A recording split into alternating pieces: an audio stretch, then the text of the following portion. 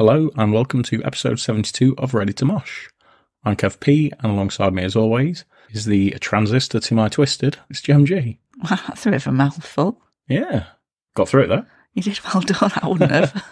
Not backwards anyway, because I twisted transistor, but I don't think I could do it the other way around. I'm not going to try. I'll mix it up a little. So this episode we are covering the Nottingham Metal to the Masses final at the Old Cold Store. So we'll get into that later on. But first, before that, we've got a review. Seems a while since we've done a review, doesn't it? Yeah, this is almost a normal episode.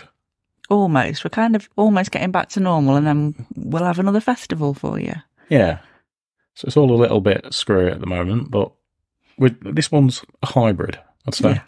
Yeah, we like to mix it up, don't we? We Yeah. don't have a set pattern every week. Although everything has been festivals. So I can't remember when. It's that time of year, isn't it? It is, yeah. Not a bad thing. No. Oh, yeah, it could be a lot worse. But there obviously are some reviews that we've missed out on, or new releases that we've not mentioned. So we are going to have a catch up on that in a few weeks, hopefully, anyway. Yeah, try and blast through some of the bigger kind of releases. We have missed a lot. But this is one that, well, as we speak, it's released tomorrow. And we've been sent a pre-release copy of it. So we wanted to make sure that we got this one definitely included in an episode in a timely fashion. Yeah. And the review that we're going to do today is by Callous Hands. It's their new EP called Trapped in Animated Flesh. What a cracking title that is. It's a lovely title, yeah. Love it.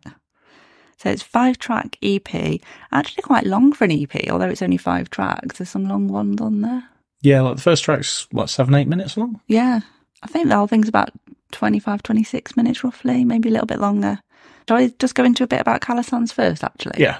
To introduce them, because they are a relatively small band, so you may not be familiar with them, but you should be. They're a 5-piece from Coventry, and they've been around since around 2018, I think. Yeah. They've been together a few years now. This is their second EP. Their debut EP was called Earth Mover. They got to the 2019 Metal to the Masses final. 2022, they actually finished runner-up and got to play the new Blood stage at Bloodstock. So there may be some people out there who've seen them at Bloodstock. Yeah, we didn't catch them last year for some reason. Because it was that hot and the tent was just ridiculously hot. It was. It was an effort to get that far, wasn't it? So let's crack on and start with track 1. The Cycle Remains.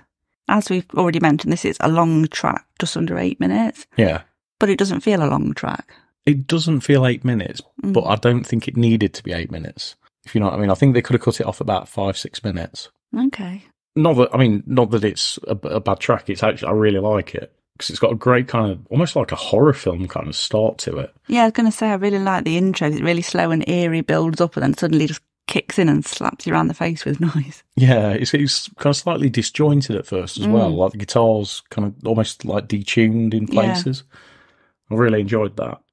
And this one actually felt quite Behemoth-like to me. Yeah, I got that. The screeching and the growling vocals. Like you said before, it kicks off at a real fast pace. But it's a good opening track. Very good opening track. Yeah. Kind of sets it up for. I guess it really sets the tone for the rest of the EP, doesn't it? Yeah, it does. And then track 2 is Suffocate. Slightly short, this one just under 4 minutes. This is just a brutal onslaught from the beginning, really. Kicks in heavy to start with. Really strong vocals again coming through with it, and some really great guitar work in this one, some really cool solos going through.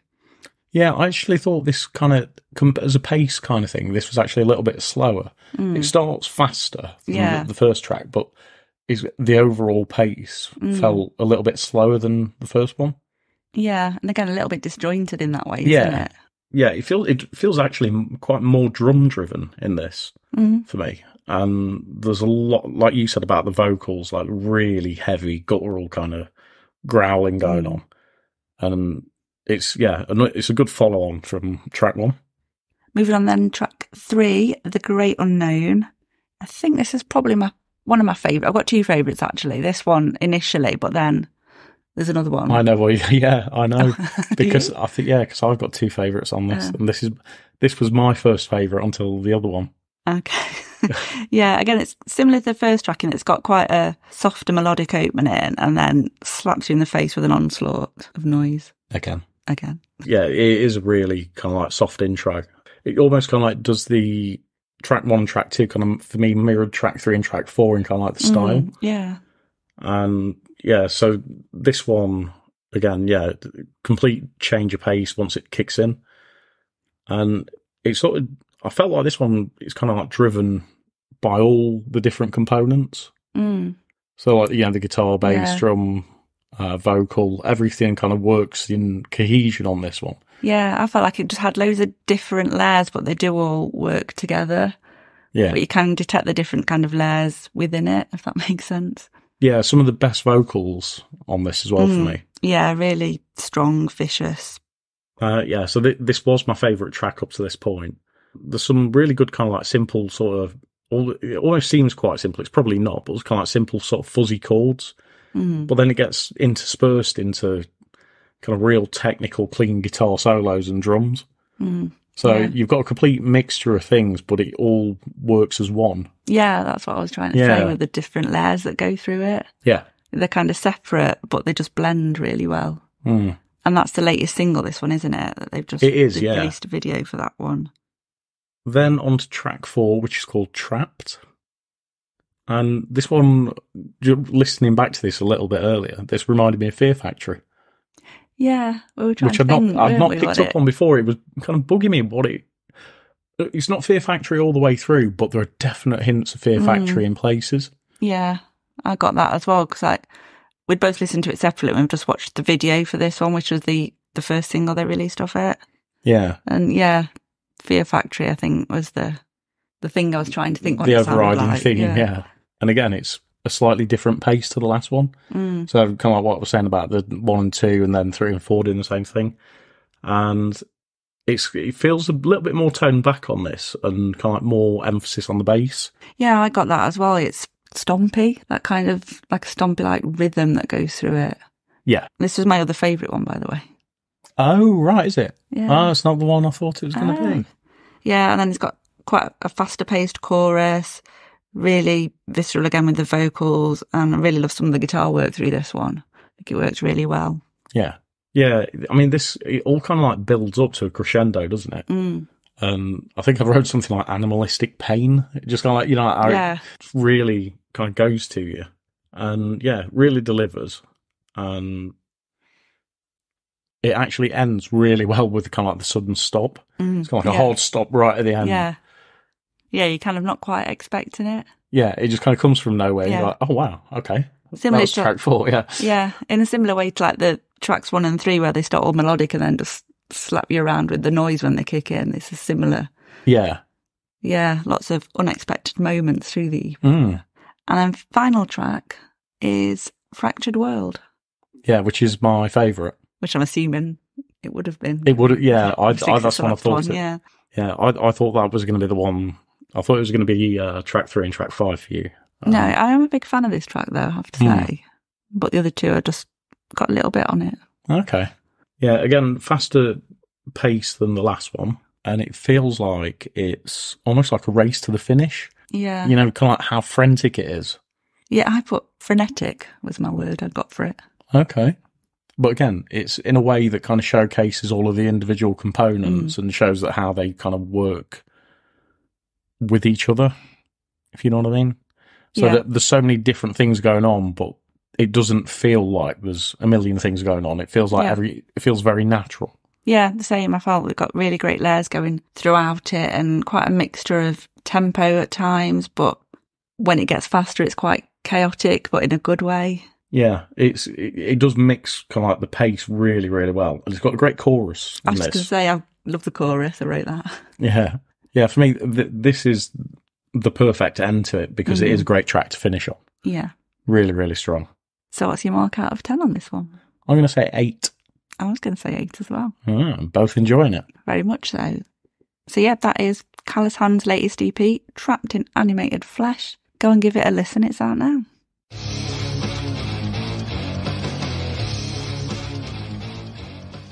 Right, on to the final of the Nottingham Metal to the Masses heat then, which we went to last night. Just to preface this by saying this may be it will be slightly shorter than we would have intended because there was an incident and the whole event ended abruptly sooner than planned, but we'll get on to that as we get there. So as we said, this was at the Old Coal Store, which is part of Castle Rock Brewery. We went there last year for Mangata, so it's a nice little venue. It's a cool little venue. Yeah. Unlike its name, it was very hot. It wasn't cold at all. No, it was very humid, but it wasn't very humid last night. But yeah, I think it was a good choice of venue for the event. It worked well. Yeah, you actually thought at first it was really dead, didn't you? Yeah, it felt empty, but I think just because the heats and the semis that we'd had at the tap were so busy because of the shape of the tap and tumbler where the stage is. We've said this before. It's really awkward to watch bands there, as well as being a good venue to watch bands in. It's just... Yeah, because it's it's a small, very, very small venue. And quite narrow, and there's posts in the way. And yeah, whereas this one is completely different. Yeah. It's almost, I feel it's almost like being in the back of a trailer. It is a bit like that, isn't it? It's quite low ceilinged. Yeah, low ceiling, and it's got almost kind of an L shape. Yeah. But when you're watching the band, the stage is kind of like in front of you. Yeah. And it does feel like a trailer then with a bar to the right hand side. Yeah, it does, I guess. And because the stage is raised as well, you tend to get a generally good view as long as someone doesn't stand straight in front of you. Straight in front of you, yeah. But that happens anyway, doesn't it? So, you just move if you can. So there were 4 bands in the final, and then last year's Nottingham winner, Dripfed Empire, were due to headline the event while the judges were making their minds up. The order of running for the bands was decided on the day. Yeah. I think it was just drawn out of a hat, wasn't it? Yeah, which is standard, I guess. So the 4 bands in the running to get a place at Bloodstock on the new Blood stage were 13th Sign, Buried by My Heartache, Dead Demons, and Beyond Your Design. And that's the running order that they were playing in. Yeah. So first up then were 13th Sign. Out of the 4, these were the ones that we were least familiar with. Yeah, I didn't really know a lot about 13th Sign.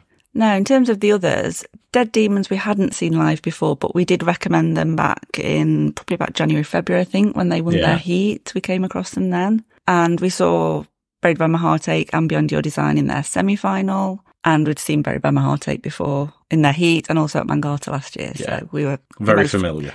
Yeah. So 13th Sign then, what did you think? I thought the lead singer was quite imposing. Yeah. I thought he had quite a good word, actually. Quite a good presence. It just felt like he loomed over everybody. Yeah. But that was kind of like in contrast to the rest of the band who kind of looked like they just finished work for the day in IT. Yeah.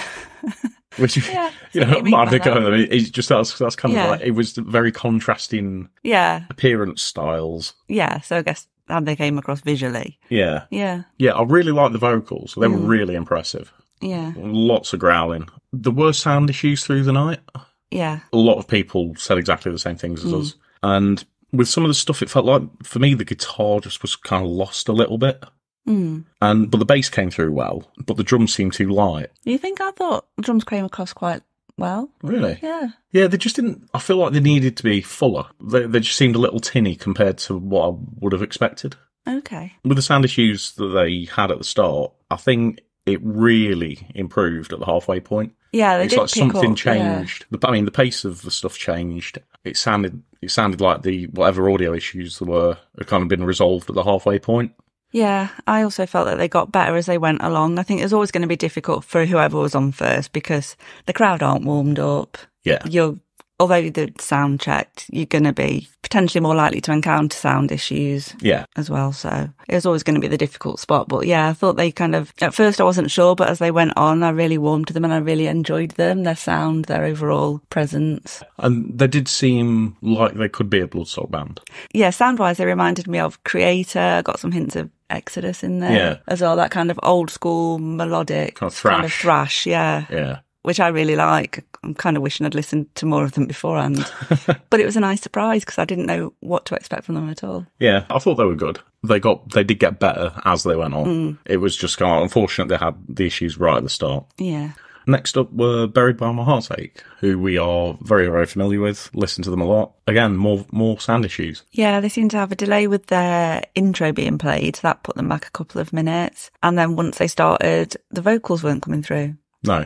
So there was no vocals coming through at all. Everything else sounded fine. Yeah. But for whatever reason, it's like the mic wasn't turned up. It was weird because we were there while they were just doing the last minute checks on it. And it sounded okay. Yeah. And then once they started playing, there was no audio for the first one, maybe 2 songs. Definitely the first one, yeah. I can't remember what, suddenly it did come through, but... which was... And once they got going, they sounded absolutely fine. Yeah. But it was, again, terrible work on sound, which wasn't their fault, but they managed to get there in the end. Yeah, it just shows their professionalism as a band, that they just kind of carried on and went with it, and it didn't seem to put them off or faze them. No, it didn't faze them at all, did it? They just carried on. Got on with the job. Yeah. There was a much more bigger crowd interaction. I was just going to say that. And reaction as well. Yeah, and presence as well. There's definitely more in there. Yeah. But they have got quite a big following, like we said, in the semi-final. And you could tell the difference when they were playing. Yeah. There was a huge difference in the crowd size. It was a lot busier. After the first kind of song that didn't really work out, they absolutely stepped up. Once everything was at the right level, it was spot on. There was some really great shredding on the guitars kind of like halfway through. Really cool solos. And they even had to, because of the issues with the intro at the beginning, they actually ended up finishing later than they were originally supposed to. Yeah, which is good because they obviously didn't get cut off. They had their full half an hour, and they kind of made sure they were going to get the full allotted time. Yeah, and that wasn't them trying to overrun. Yeah, I just thought it was an overall awesome performance from them. Probably the best I've seen them, despite the sound issues at the start. Just seeing them on that bigger stage again, which is where we saw them at Mangata. But it worked better, didn't it? The bigger the environment, the better they play. Yeah. And it shows how much they've kind of grown over the last year since we last saw them as well on that stage. Yeah, they've come on a long way in those last 12 months. They were excellent. Yeah, I think there's really a lot more we can say about them that we've not said already. We've not said already, yeah. Yeah. Third band up then were Dead Demons, who, like we said, we did recommend them a few months ago after their heat. I've really enjoyed listening to them prior to getting the live experience and didn't disappoint. No, they didn't. I actually think these were the most technically proficient band we saw all night. Yeah, especially the guitar work that they got. That was another level. Yeah, the guitar playing skills were second to none all night. Drums, fantastic. Everything sounded clearer. It was the clearest it had been all night, I think. Yeah, I don't know whether they'd done something with the sound between bands there, but yeah, it seemed to pick up from there from a general perspective. Yeah, sound-wise, I mean, these are proper kind of old school, like early Maiden, Priest, that kind of metal, and I really love that. Yeah, there wasn't much of a crowd for these, actually. No, it was weird because it did pick up for Buried by My Heartache, and I didn't know if it was kind of generally more people coming in or whether it was specifically to watch them. I didn't know if it would stay that level. But it was clearly the Buried by My Heartache fans had disappeared a bit at that point. But I think the crowd they worked with really well. They did, and there was definitely some, obviously, fans there that were really into it and participating and enjoying it. Well, like I say, these are probably the most accomplished musicians out of all of the bands we saw. Yeah. But I don't know if Bloodstock is the right place. I kind of know what you mean. In a way, I think they would fit in. They wouldn't look out of place. No. As far as a New Blood kind of thing goes, it's not what I'd expect to see. Whereas I think if they opened at Stone Dead, they would go down an absolute storm. That is the place they need to play. Yeah, I don't know if they went into the poll this year or if it's something they've done before, I don't know. But yeah, they would definitely fit well on that stage. But I could see them on Bloodstock as well. And I think just in comparison to the other bands, though, it was a very different style. And in fact, I'd probably say all of the bands almost had their own kind of identity in that respect. I was going to say that at some point. It was good because each band was different, had its own style. It wasn't like you were just watching 4 metalcore bands or something like that. Yeah, or 4 thrash bands. Which, could happen, fair enough. But no, there were 4 very different bands. Yeah. And I think that's what would make it harder to pick from. If there were 4 bands in the same style, you'd kind of judge on how they were approaching. Yeah. If you know what I mean. I know what you mean. But yeah, they were great. Really glad I've seen them live. Absolutely would watch them again. Yeah, same here. Yeah, I'd like to see them again. Next up were Beyond Your Design, who had the longest sound check all night. They seem to, yeah. I don't know why it took so long. I think they probably had more to check with their stage set up, and they got their light set up, and they'd got... So it did kind of seem unfavourably stacked for them in certain aspects. Because they got the lights going, they got a longer sound check. I don't think they necessarily got more things to check. It just seems that more time was taken, which is not necessarily them. It could be the sound deck. Yeah, I think it could have been. I mean, they had their own light set up in the tap, didn't we? We mentioned when they did their semi-final that, they'd got that whole stage presence kind of already built up a better setup. You know what I mean? You know what I'm trying to say. Yeah. And the crowd was really big. Yeah, it was probably slightly bigger than the Buried by My Heartache crowd, I would say. But again, I was expecting that just because of the crowd that they had at the semi-final. And again, they're quite an established local-ish band, and they Yeah. have got quite a strong fan base. So, yeah, I did expect a big crowd for them. Yeah, and I think out of all of the bands, these are kind of the band I'd have expected to see on the New Blood stage. Yeah. I think not necessarily the one, if it was a public vote, not necessarily the one I would have voted for, but as a Bloodstock band, they are closer to what you'd probably expect to see. I mean, like we said, again, with the semi-final, the kind of the stage presence that they've got and the way they come across right from the opening that they do.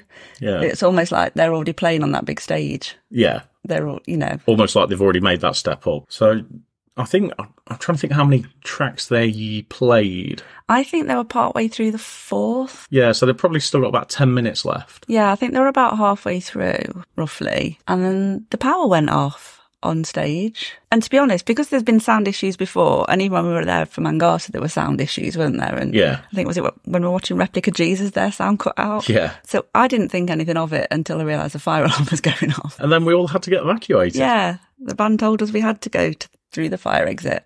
And at this point, it was throwing it down with rain, which you knew because you'd just nipped to the toilets, hadn't you, just before.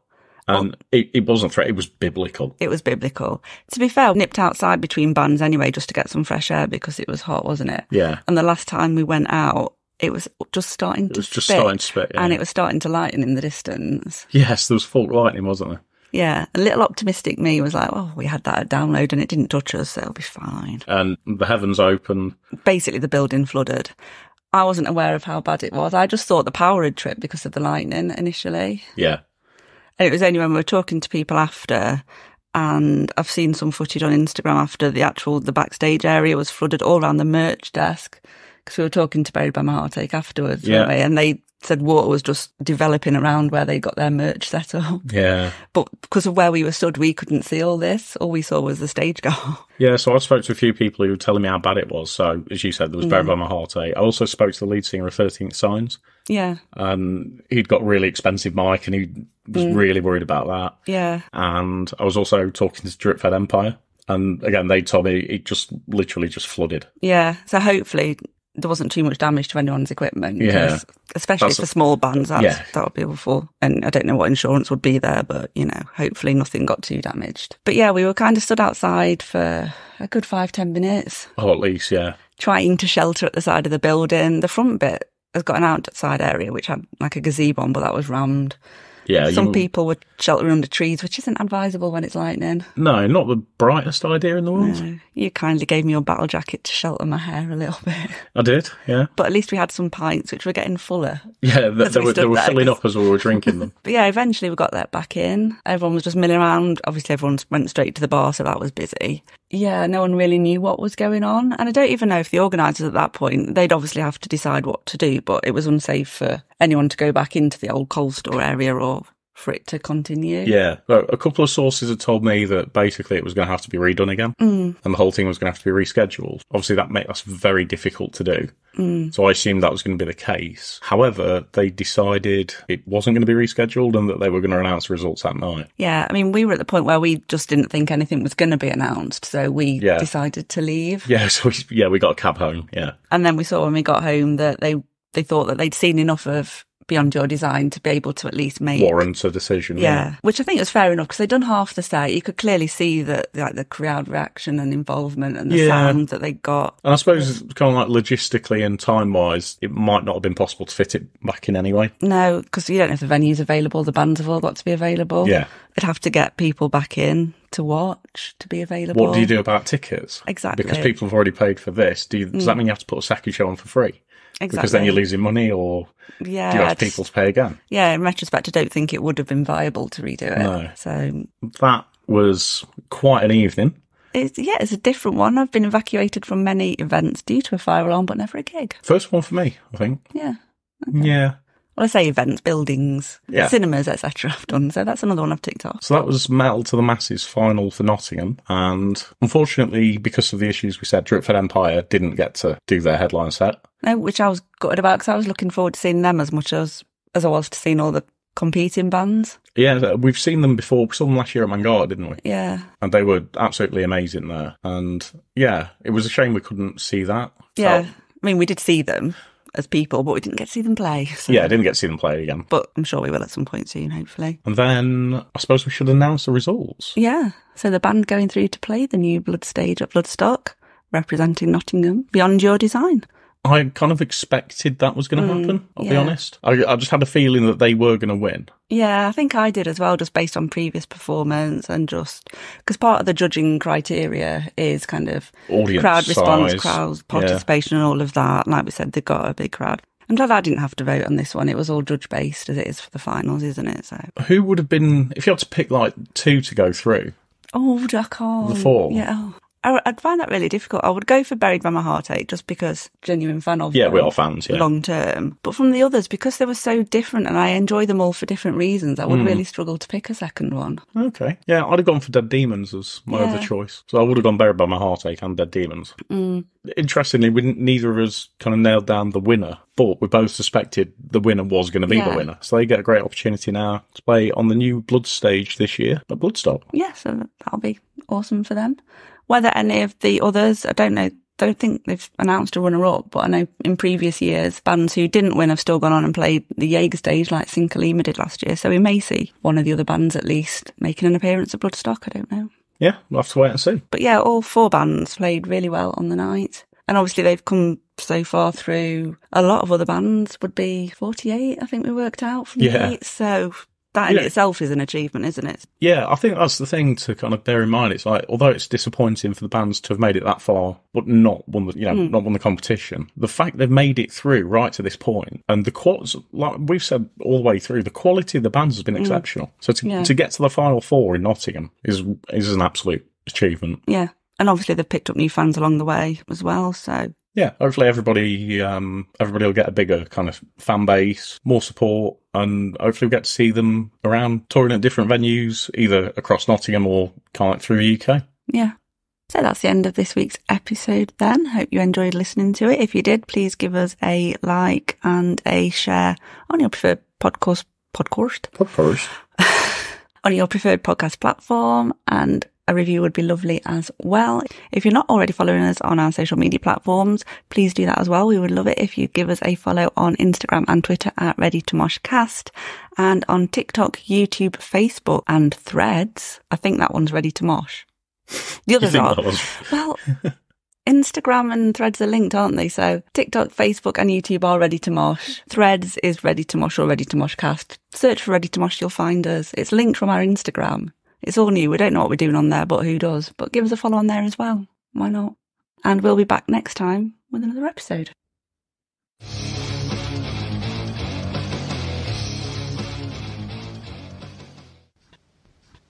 Make it stop raining, Moog.